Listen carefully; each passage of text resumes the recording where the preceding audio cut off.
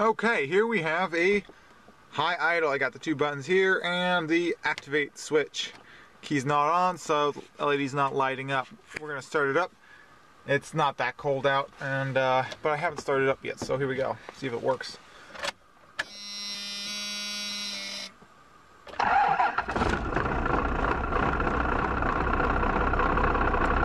So we got that. Enable it.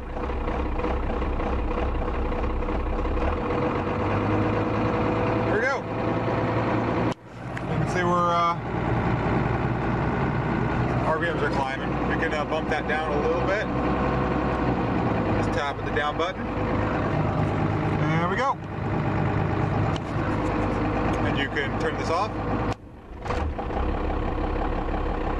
And turn it back on. You guys see the idle again. There's a little bit of slack in the cable you gotta get rid of first.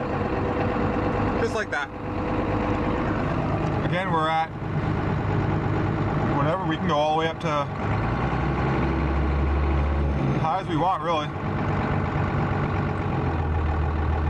That's above idle, that's about 800 right there. We're gonna turn it back off. And that's 725. So, you got the whole range of motion. You can set it to basically whatever you want. And it is a little bit, you have to get rid of the slack in the cable, which is kind of a pain. Once you get rid of the slack, you can set it basically wherever you want after a little bit of fiddling. There you have it, works pretty slick.